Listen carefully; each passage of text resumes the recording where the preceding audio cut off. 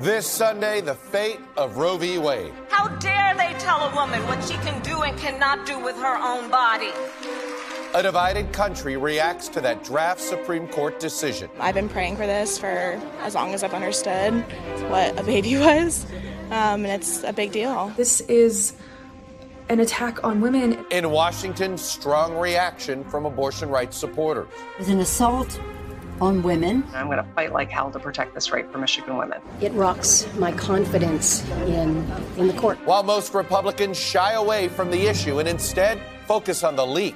It's a breach of protocol. I think will compromise the ability of the court to find consensus. The most egregious breach of trust at the Supreme Court that has ever happened. Plus the fallout. Will this galvanize Democrats heading into the midterm election? This MAGA crowd is really the most extreme political organization that's existed in American history. They want to get off of the things that are so unpopular about this president. Also, could a nationwide ban be the next step? Are other rights in jeopardy? And can either party find a position that meets Americans where they are?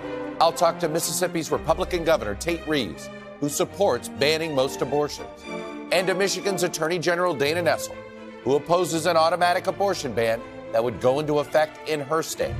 Also, inside the court's decision-making process with former Supreme Court clerks Neil Katyal and Jennifer Mascott. Plus our panel, Kimberly Atkins-Storr, Sarah Fagan, Josh Gerstein, and Ali Vitale. Welcome to Sunday and a special edition of Meet the Press. From NBC News in Washington, the longest-running show in television history, this is a special edition of Meet the Press with Chuck Todd. A good Sunday morning and a happy Mother's Day to all the moms out there, including my mother, grandmother, and wife. The draft decision overturning Roe v. Wade has only added to the growing perception that the Supreme Court is just one more partisan institution, now a creature of politics, no longer above it. The leaked decision was a victory for conservatives who have worked decades for this moment, and it was a shock to millions of Americans who have never lived in a world without abortion rights. In this morning's special edition, we're going to cover this story from all angles: the real-world fallout, the confusing checkerboard of state laws that would soon be in effect, along with real questions about what other rights might be in jeopardy. The political fallout. Many Democrats believe the issue will help them in the midterms. But the idea that overturning Roe would energize Democratic voters has never been tested. It will be now. Plus the court itself and its broken confirmation process, manipulated most recently by Mitch McConnell to manufacture this conservative majority that appears ready to overturn Roe in a country that apparently wants it preserved. With 50 states making their own rules, it all adds up to further division in a country already split in two.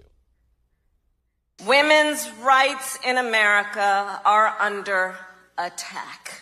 We're going to win in 2022. Roe v. Wade is not going to change the outcome. After the leak of that early draft ruling reversing Roe, the Supreme Court appears poised to overturn Roe versus Wade. Governors and state legislators are rushing to define their positions in a post-Roe world. The lives of unborn children are, it's very important that we protect the lives of them. Where is the Democratic Party? Where's the party? Why aren't we calling this out? This is a concerted, coordinated effort. And yes, they're winning. Should Roe be overturned, at least 25 states will likely ban abortion. 13 of them have trigger bans, meaning it will immediately be outlawed. It means lights out in North Dakota. It's a shot in the face. It's just like bam to women of color, especially. We're going to continue to focus on those women, focusing on the humanity of those women. Democrats are hoping to turn voter attention away from high inflation ahead of the midterms by drawing a sharp contrast on abortion rights. This MAGA crowd is really the most extreme political organization that's existed in American history. And warning that Republicans, via the court's conservative majority, could take away or erode other rights, from access to contraception to same-sex marriage protections. National Republicans have focused on the leak itself. The leak is reprehensible. Egregious breach of trust. We'll find the leaker. And largely avoided questions about the future of abortion rights. Well, that's not the story for today. A document circulated by the NRSC, the campaign committee in charge of getting Senate Republicans elected, advises Republican candidates to, quote, be the compassionate consensus builder on abortion policy. There should be an exception for rape and incest. So I think that's where the American public is. Already, Democrats are raising the issue in competitive midterm races, from Michigan to Florida, New Hampshire, Nevada to Wisconsin. I'm at the Supreme Court where it looks like Ron Johnson is going to get exactly what he wants, overturning Roe v. Wade. As both parties try to define each other by their most extreme positions. Would you ever support a ban that does not make exceptions for incest or rape or life-threatening conditions? I support a total ban. Yes, absolutely. No, there should not be exceptions. The answer is no. In a recent Pew poll, just 8% of Americans say abortion should be illegal in all cases, without exception. 37% overall say it should be illegal, including those who want exceptions. 61% say it should be legal in all or most cases. Still, though a majority of Americans support Roe, Senate Democrats do not have the votes to codify it in legislation. They expect to take it up and fail to pass it later this week. This is not just one vote and then this issue goes away. You will hear a lot from us through the next months, all the way through November. Mississippi is one of the 13 states with trigger laws that would ban abortion once Roe is overturned. And of course, the draft opinion is about a case in Mississippi. Tate Reeves is the governor of Mississippi, an opponent of abortion rights, and he joins me now. Governor Reeves, welcome back to Meet the Press. Well, thank you for having me on this morning, Chuck. And as an aside, a happy Mother's Day to all those moms out there, particularly the First Lady of Mississippi and my mom and grandmom. Well, let me double down on that and wish them a happy Mother's Day as well. Let me ask about this case itself. One of the odder aspects of your law is that this law appears to have been passed with the intent of hoping it would not be enacted. The reason I say is you passed a 15-week ban after this trigger law was passed in 2007. And I know you were a lieutenant governor when the 15-week ban was. But the whole point of this was to get a case to the Supreme Court to overturn Roe. So will the 15-week ban, if Roe is overturned, ever be implemented in the state of Mississippi? Well, you're right that the trigger law was put into effect in 2007. I should point out, and I think this really points towards sort of the changing approach with the two political parties on this issue, but the 2007 trigger law was actually enacted with a Democrat Speaker of the House, and it was enacted with a Democrat chairman of the Public Health Committee. But when we enacted the 15-week ban, our initial intent and our goal was really just to save babies' lives. We believe that if Roe was not ever overturned, that it was certainly the viewpoint of Mississippians that if we could enact laws that would save babies' lives, that it would be an endeavor to do so. If, in fact, the leaked opinion, Chuck, is accurate, and if, in fact, this court votes to overturn Roe, you are correct. Our trigger law will go into effect, and we will ban abortions with the exceptions of rape and the life of the mother because of that trigger law that passed in 2007. Yeah, I noticed that trigger law doesn't include an exception for incest. Why? Well, I wasn't in the legislature or in the executive branch at that time. That was a decision that was made by the Mississippi legislature, and I think it's certainly a conversation. There are exceptions for rape. There are exceptions for the life of the mother, and we'll see what happens based upon the ultimate outcome of this Dobbs case that is before the Supreme Court. What about contraception and birth control, particularly IUDs? I mean, is this total ban that gets put in on abortion, is that going to have an impact on women that decide to have certain types of birth control like IUDs? I don't think that it is going to apply to those that choose to use birth control. I believe that clearly life begins at conception, and I am trying very hard to make sure that everyone in America knows that the overturning of Roe certainly puts the decision-making on abortion policy back in the elected representatives in each of the 50 states. That, by the way, is where the decision-making was in America for the first 200 years of our country until 1972, when, in my opinion, Roe was wrongly decided. It's interesting you say that the Supreme Court's going to take away a right that was in the hands of individual women. And I want to play something for you from Senator Kirsten Gillibrand, who believes this decision essentially takes away some of her citizenship. Take a listen. I hope every human being in this country understands that when you take away a woman's right to make her decisions about her health and well-being, she is no longer a full citizen. She no longer has freedom. She no longer has bodily autonomy. She no longer has basic civil rights or civil liberties. Respond to her. How does this not take away a woman's right to control her own body? Well, that right that she is talking about, that there is no right to an abortion in the United States Constitution. In fact, there's also nothing in the U.S. Constitution which precludes individual states from regulating abortion policy. And what I would say to you, Chuck, and look, I'm empathetic to all of these ladies who find themselves in very difficult times and very difficult decisions. But what makes this different, what makes abortion different, is if you believe as I believe, that's an unborn child in that mother's womb. That is what we're trying to do, is stand up for the rights of those unborn children. Stand up for those who absolutely cannot stand up for themselves. That's why this decision is so important. It's also why there's very high emotions on both sides of this particular topic, and I understand that. Look, you've just said that you believe life begins at conception. If there is legislation brought to you to ban contraception, would you sign it?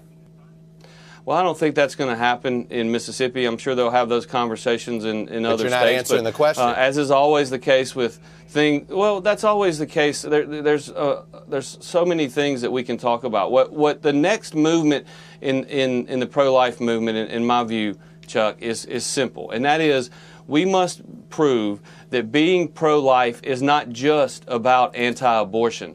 What we want to do next is we want to continue to focus on the two things that are very important, and that is ensuring that those expectant mothers have the resources that they need. That's why in Mississippi this year we invested significant additional resources in pregnancy resource centers, and that we're working to build a system. We have 37 of those in Mississippi, and we're working to build a system throughout our state to ensure that every expectant mother has access to the information and the education that they need. The second piece of the equation, and the second piece of the next phase of the pro-life movement, is we've got to make sure that we make it easier on those babies that are born, either through the potential for adoptive services. We've got to make it easier for adoptions. We've got to find resources for adoptions. We've got to also make sure that we improve our foster care system. In Mississippi, for instance, we invested over $100 million combined of our ARPA funds as well as other state funds to improve technology at our Department of Human Services, at our Child Protection Services, so that those babies that are not adopted, that end up in our foster care system, that we care for them, and we do so in a way that recognizes the importance of the next phase of the movement. Governor, though, you're a state that really doesn't do a good job of helping children. 1 in 3 Mississippi children live in poverty. If you're going to order women to be pregnant, and that's what your law is going to do, the state is going to order women to stay pregnant. You're talking about providing resources while they're pregnant. What are you going to do for that child after they're born? What are you going to do for that mother? Again, I look back at Mississippi's numbers here. Child poverty is already at a level that is, to me, should be unsustainable. Why should we believe that you're going to provide the resources for these women if they have these babies? Well, look, Chuck, I mean, it's a fair question, and one that what I want you to know is that when I was sworn into office in middle of January of 2020 in my inaugural address, I made it very clear that my job as governor is not to try to hide our challenges, not to try to hide our problems, but to find solutions to those problems. And that's what we're going to continue to do. It's the reason I just mentioned that we are investing $100 million in technology for our Department of Child Protection Services. There is no doubt that we have a long history of health outcomes that are not acceptable. We have a long history of poverty, and the way in which you address poverty, government has real challenges doing that, but the way in which you address poverty is by improving educational attainment, improving educational outcomes, and by improving the opportunities and job skills for those individuals so that they can go to work and provide for themselves and provide for their families. And those are it's a multifaceted approach, and it's certainly not easy, and I would never argue that it is, but I can tell you with certainty that in Mississippi we're working hard every day to address each and every one of those issues. Governor, the last thing is, at the end of the day, women have less rights under this law than men do. How do you justify it? What I would say, Chuck, is at the end of the day, there is no right to an abortion in the United States Constitution. That the issue with abortions that makes it very different is that there is a life. There is an American child in that womb, and it's incumbent upon those of us who are elected to stand up for the rights of those individuals that can't stand up for themselves. Governor Tate Reeves, Republican governor of Mississippi, appreciate you coming on and sharing your perspective with us. Thanks, Chuck. The story in Michigan is a bit different from Mississippi's. Michigan, typically a blue state, has an abortion ban that was passed in 1931, and it would go into effect if Roe v. Wade was overturned. The state's Democratic governor, Gretchen Whitmer, wrote on Twitter that she will keep fighting like hell to preserve abortion rights. Dana Nessel is Michigan's Attorney General. She joins me now. Madam Attorney General, it's good to see you.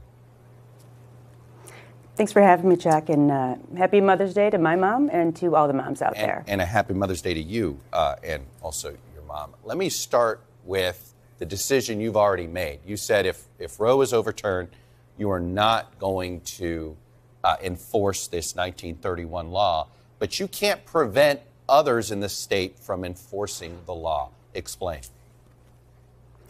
Well, there's 83 duly elected prosecutors for every county in our state.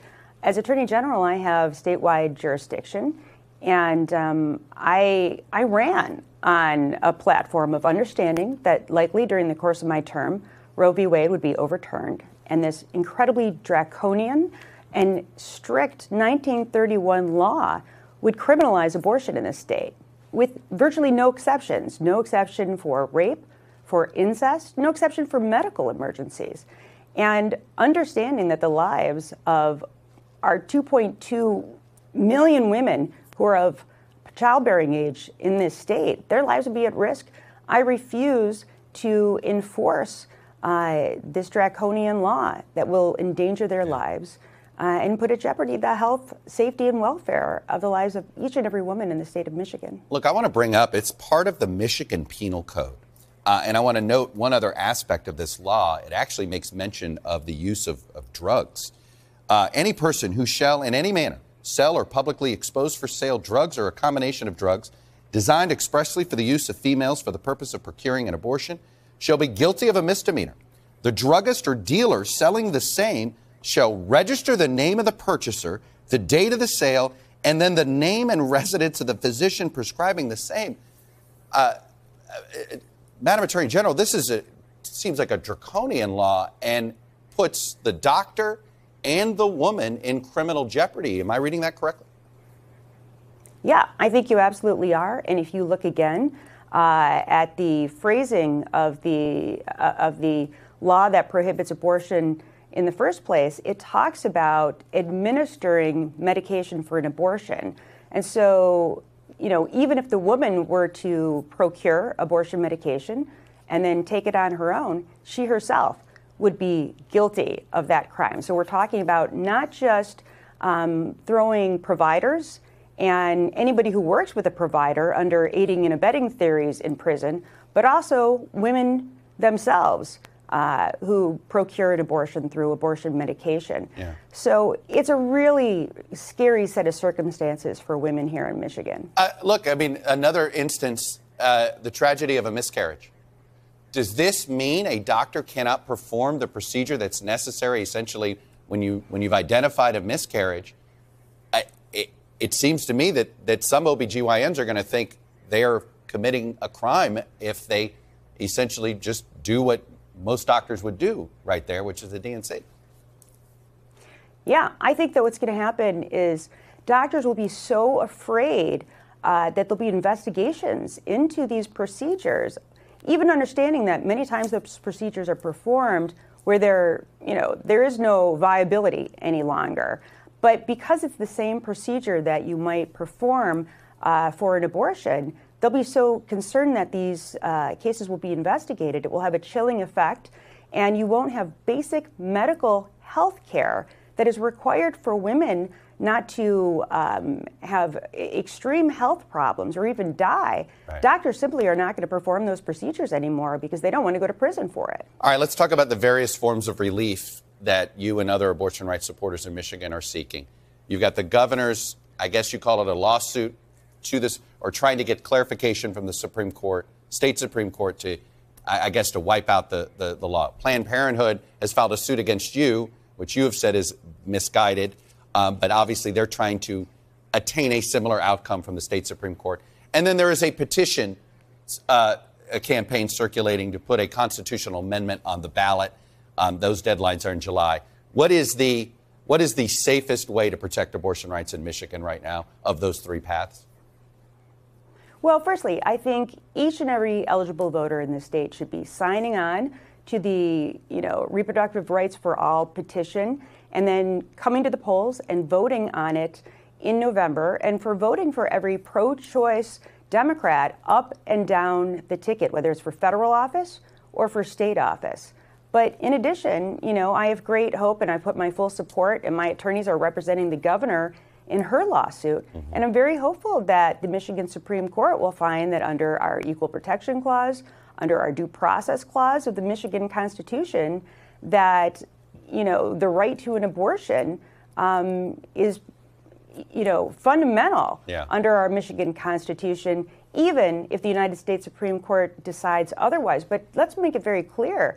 The radical and extremist position of the Republicans in our state and all around the country completely contradicts what the public wants, and it really does place the lives of women in jeopardy. Let's be clear. Women in my state and in states all over America are going to die because of this position. And I heard the Mississippi governor, when you interview him, he refused to answer the question of whether or not he would sign a bill completely outlawing the use of birth control. That is not in line at all with how Americans see their rights. And politicians do not belong in our doctors' offices. They don't belong in our bedrooms. And they should not be making these kinds of decisions on behalf of the American public and on behalf of women across America. I just want to clarify, is the constitutional amendment the better guarantee here? Because maybe you get a ruling from this version of your state Supreme Court, but I assume you don't want to be relying on that in the future. Yeah, that's correct. I think we need to see both. I would like to see a ruling from the Michigan Supreme Court so that there's not even any period of time under which women are denied reproductive health care in Michigan. But then in addition to that, absolutely, this needs to be codified into our state constitution. And if we have enough people that care about this issue and who come out to vote in November, I see that happening. And I think that that both of these courses of action need to occur in order to better protect women in our state. Dana Nessel, who's the chief law enforcement officer as the attorney general in the state of Michigan, and suddenly may be confronting this sooner than she ever imagined. Appreciate you coming on and sharing your perspective with us. Thanks for having me. When we come back, what are the chances that the draft decision will change substantially? And if it doesn't, what other rights might be in jeopardy? I'm going to speak to two former Supreme Court law clerks to take us inside the court's machinations. That's next. Welcome back. One reason abortion rights supporters are so upset with the draft decision involves something called stare decisis. It's the idea that courts are bound by legal precedent. Both Amy Coney Barrett and Brett Kavanaugh suggested in their confirmation hearings that precedent would be important in considering Roe. Here's Kavanaugh from his confirmation hearing. It's settled as a precedent of the Supreme Court entitled to respect under principles of stare decisis. And one of the important things to keep in mind about Roe v. Wade is that it has been reaffirmed many times over the past 45 years. A lot of people heard a lot in that sentence. I think that all we can say now is he stated fact. I'm joined now by two legal experts to discuss the draft decision and where the court might go from here. Neil Katyal is a former acting U.S. Solicitor General. He clerked for Stephen Breyer and has argued 45 cases before the court. And Jennifer Mascott is an assistant law professor at George Mason University.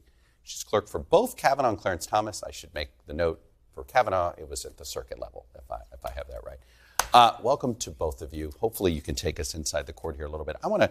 The leak decision was not the first leak. There was a first leak, and it was a few days before Wall Street Journal editorial board. I want to note a little something here, Neil. The oral argument suggested that 5 justices lean toward doing so, but a ferocious lobbying campaign is trying to change their minds.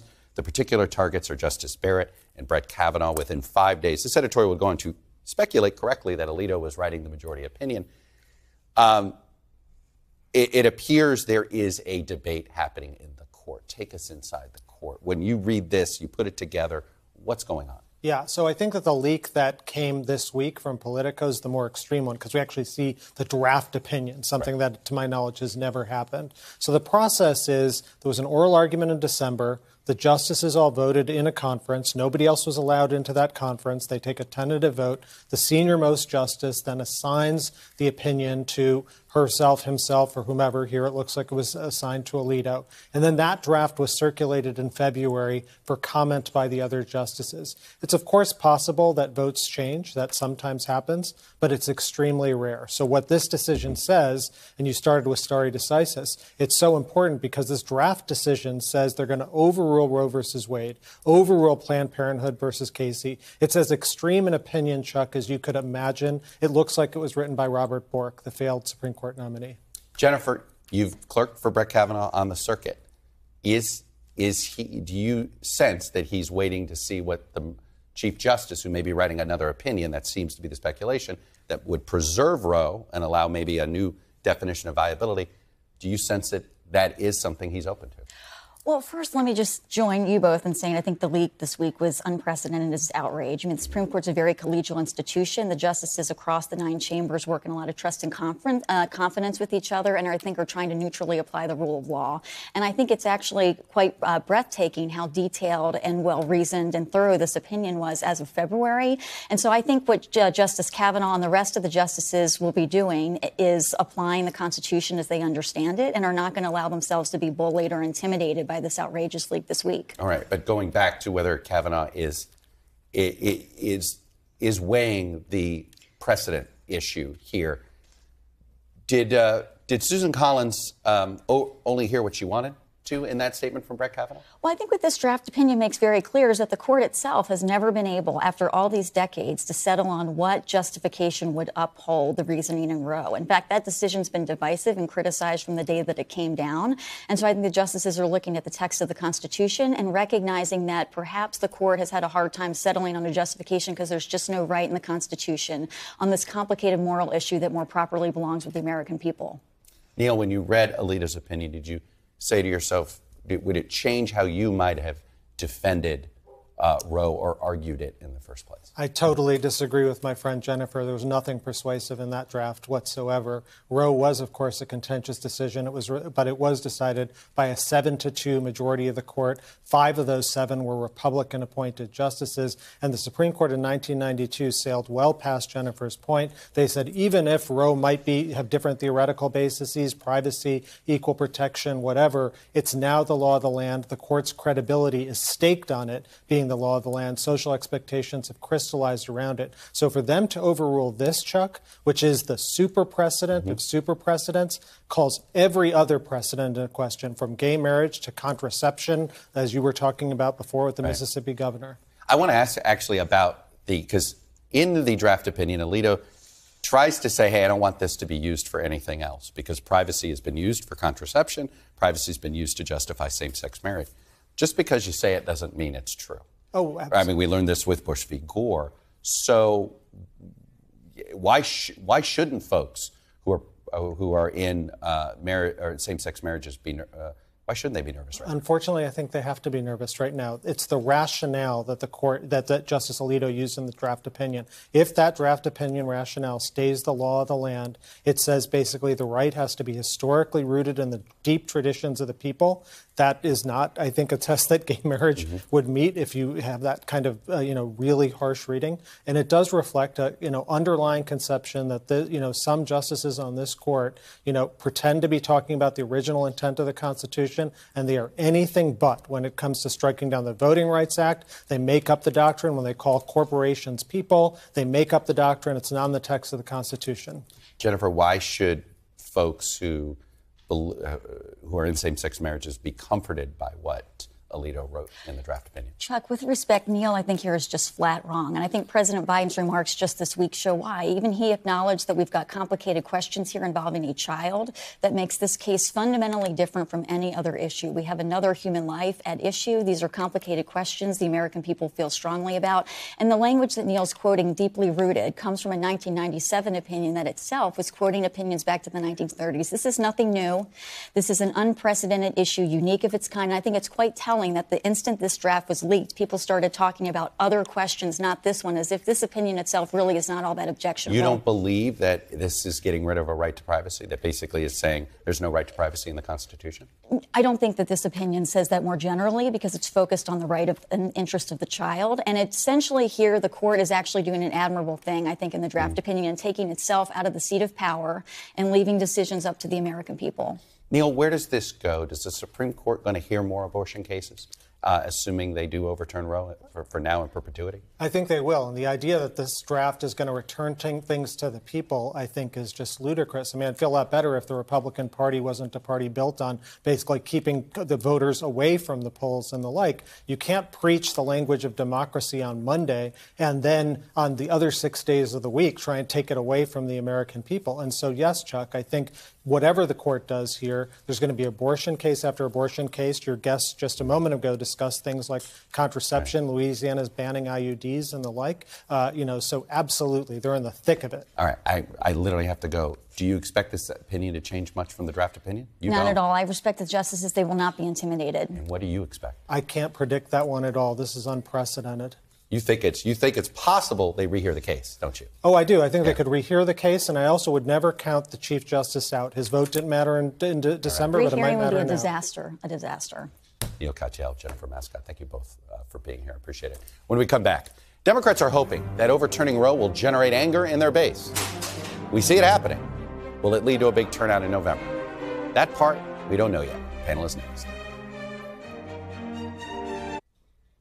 Welcome back, panelists here. NBC News Capitol Hill correspondent Ali Vitale, legal affairs reporter Josh Gerstein, the man who broke the Supreme Court story of all time, if you will, for Politico, former George W. Bush White House political director Sarah Fagan, and Kimberly Atkins-Storrs, senior opinion writer for the Boston Globe, also a holder of a law degree, so watch out. Josh, let me start with you. Has it sunk in what your report perhaps has done to the Supreme Court for a generation? Well, it's starting to. I mean, when that large black imposing fence went up around the court earlier in the week, it certainly indicated that the court itself now realizes that whatever decision it issues on this is going to have pretty dramatic, momentous implications, and probably is likely to anger a number of people on one side or the other. Do you think it's going to change the way you get to cover the court? Well, it probably makes it even harder to press some of the issues for access to the court. We've had a lot of concerns about the court and transparency, even through this period of COVID over the last couple of years, but even before that. So they're probably going to be even more skittish about that than they were before. But it was not a terribly transparent institution to start with. That's for sure. Look, we talk a lot of times. We'll say, "Hey, boy, this is going to change everything politically." Ali, this feels. Did you sense that on Capitol? Is this actually a moment where we say everything's changing and it's really changing? Well, look, I mean, I think that Democrats and Republicans both have been talking about this in theory for a really long time. I know it's not popular to say we don't know, but this is totally untested. For the last 49 years, women in America haven't had to grapple with wondering if there are protections in place for abortion. And so I think from an electorate perspective, all of this remains untested, and so we'll have to see going forward. I will say on the Hill, Democrats and Republicans took, of course, completely divergent views here. Republicans, of course, focusing on the leak, not the substance. You'd almost be forgiven if you wondered, hey, didn't they push for this for several decades? On the Democratic side, though, and we'll see this next week, they're going to push for a vote on the Women's Health Protection Act on Wednesday. It's going to fail. There seems to be some divide on if it's better if it fails in bipartisan fashion or in fully Democratic fashion. But nevertheless, it sort of leaves them where they started in terms of having no way to federally codify this. Politically, if you just look at exit polling, Sarah and Kimberly, this appears to favor the Democrats. Let me put up some battleground state polling on the abortion issue. Majorities in just about every battleground state in 2020 wanted it legal. Only Texas is sort of the outlier. A plurality, 48-45. And you, of course, look at Colorado there, the very libertarian, not a surprise there. So I understand, Kimberly, why Democrats think this is a game changer for them for the midterms, is it? We'll have to see, because this is so unprecedented in the way that it's coming out, and it is a midterm election year to boot. We will have to see. I think we've talked before about a lot of other issues that Democrats thought would be big motivators, and it turned out not to be. They turned out to fit, whether it's gun control, whether it's police reform, and it turned out not to be. So I think we will have to see. I think one thing Democrats really should be thinking about is their long game at this point, because this is the result of a Republican long game that was very dedicated for decades in order to put conservatives in office so that they can put conservatives on courts, and Democrats need to develop something like that. I think it's a bit of a tale of two stories. I do think it will motivate Democrats. I don't know how it couldn't. And they are incredibly depressed. You look at polling. The question, though, is what is the debate? And the debate may cut against Democrats, where you have a very aggressive, progressive movement that believes that abortion on demand at any point in a pregnancy, which is not where the public is. So you showed exit polling. It shows people who want abortion legal. The question is, what is the definition of legal? And so if we have a debate in this country in a number of these states where the Democratic candidate is calling for abortion at any point in the pregnancy and a Republican candidate is calling for a more moderate stance, that is going to accrue to the Republican Party. Where is there evidence that the Republicans have the moderate stance here? There isn't. I mean, that's the thing. What you outline on the left is correct, but I don't hear exceptions anymore for rape all the time in many Republicans anymore. We just heard Tate Reeves talk about exceptions for rape in the life of the mother. But not incest. And that, I imagine that will go through pretty quickly, but we'll see. But see, that's that's, I think, making my point. And after that point, though, there was a law passed in Mississippi on viability at 16 weeks. So, I mean, that as the debate moves to viability, Republicans are in a much stronger position than where the progressive movement is. But is the debate viability? Well, I mean, I think the real issue is that while there may be a debate, as Sarah is saying, what's going to happen right away if Roe is struck down at the end of June is all these trigger laws and laws that are already on the books from 100 years ago are going to kick in many, many states.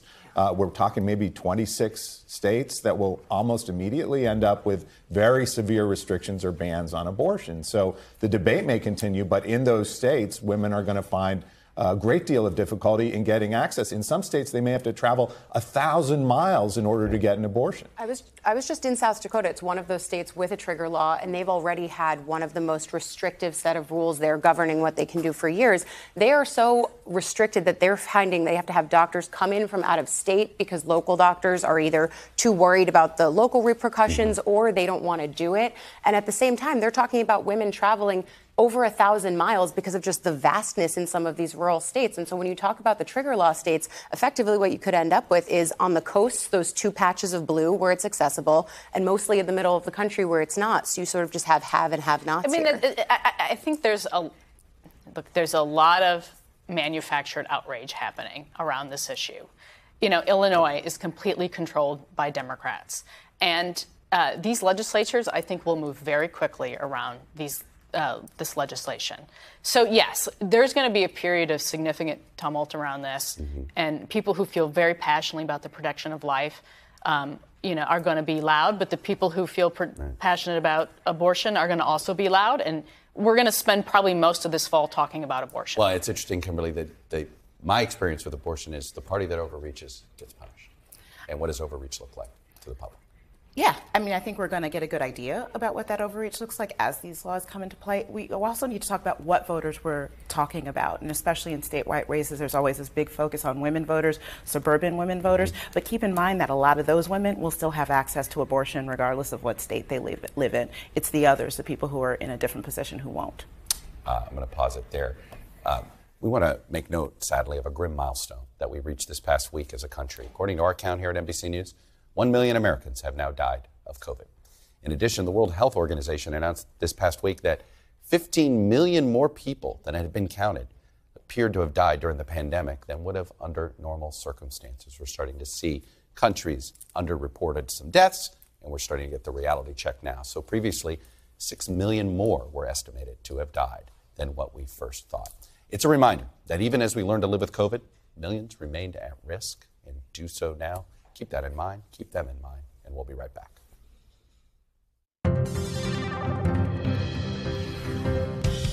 We are back. Data download time. Democrats are hoping the news about Roe will energize their base, and they have their eyes on younger voters, and here's why. Among younger voters, 3/4 say abortion should be legal in all or most cases. That's 20 percentage points more than the share of voters over 65 who share that view. That large gap matters because those groups of voters do not usually turn out in the same numbers, especially when it comes to the midterms. Let me show you.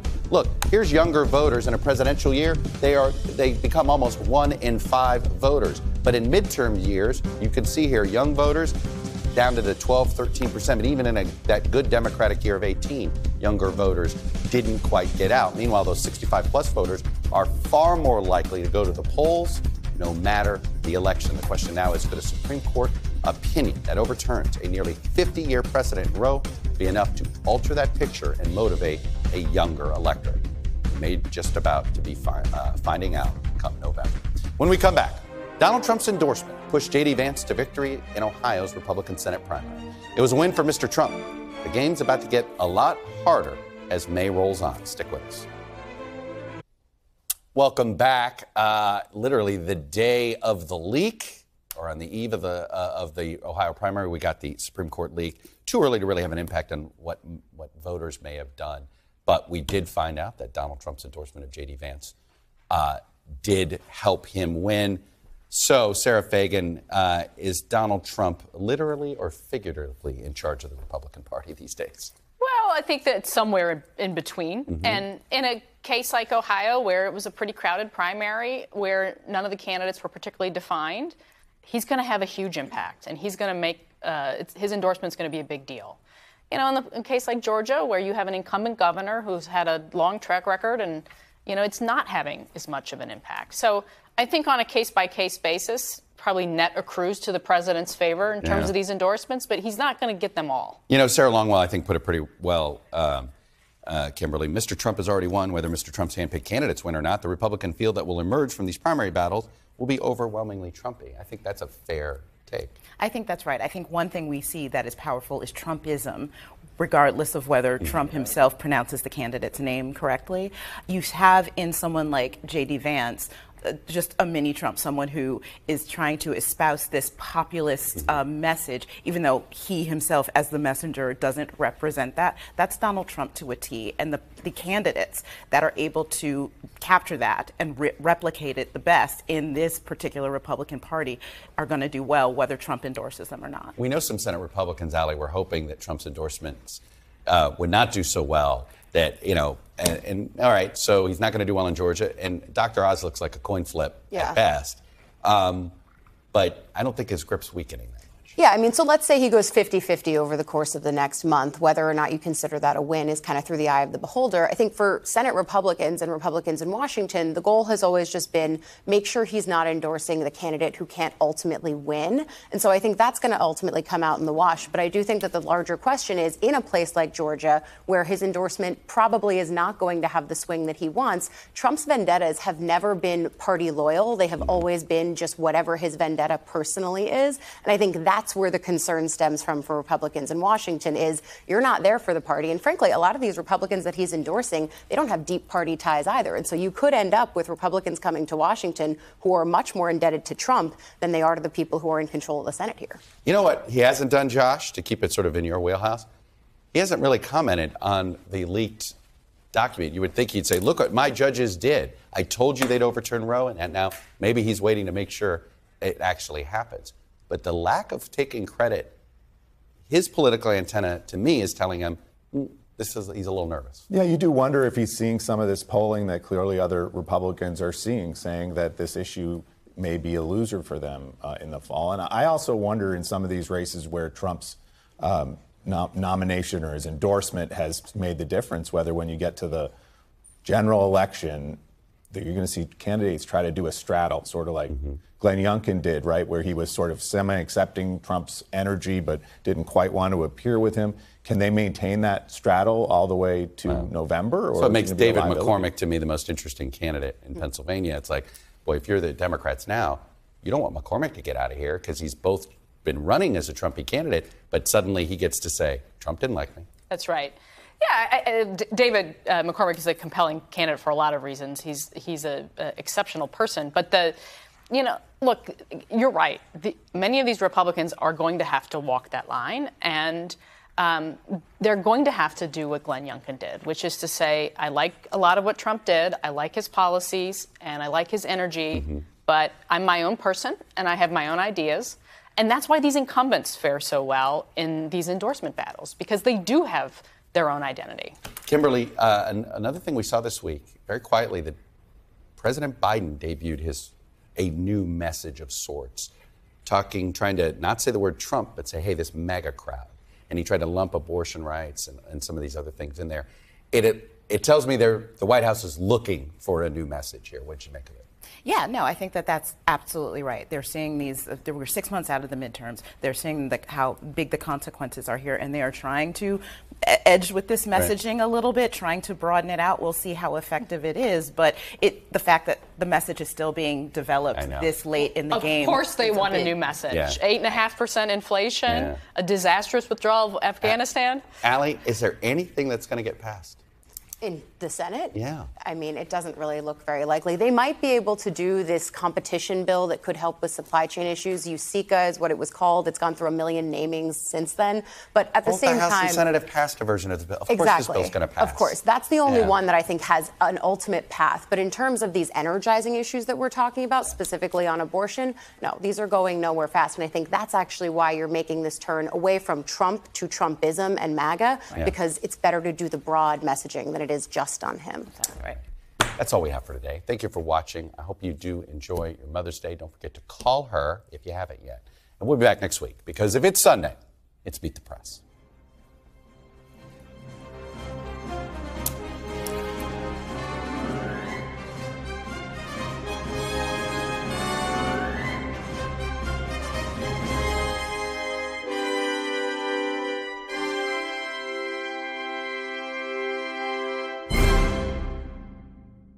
The Meet the Press Chuck Todd Cast, free wherever you get your podcasts.